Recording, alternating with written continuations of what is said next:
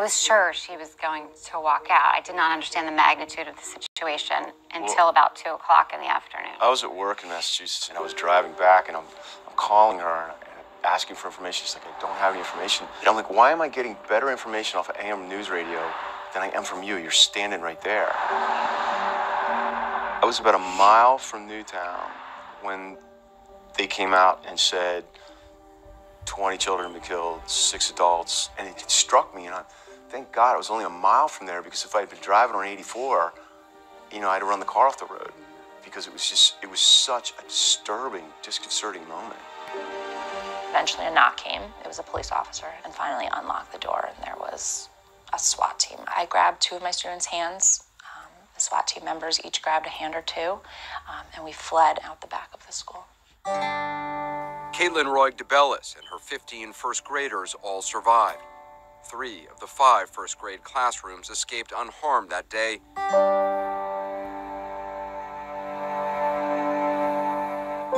And the other 2, a different story. They finally said, if you're in this room and you're waiting, there's, you know. Your loved one's not coming back.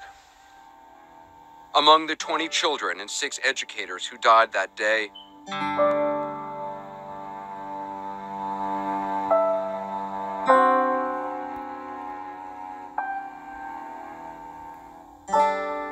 I think there's not a minute, not a second of any day that goes by where somewhere in my head I'm thinking, I don't have my daughter Abiel, and you know, she's gone. That's always in my head. It's every second of every day that she's not with me, and that's enough. Literally days after we lost her, we said, we have to do something. It's just in our nature. It may have even been that very day. Yeah. I remember asking, why would somebody walk into the school and kill my child? I need to know that answer. I have to have that answer. Do you think there is always a why? Because we don't know the answer doesn't mean there isn't a cause. Yeah.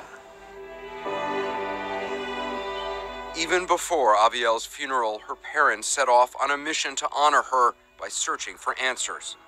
They weren't the only ones. You know, we can't go back in time, but we can take what we've learned and honor our daughter by doing something with it.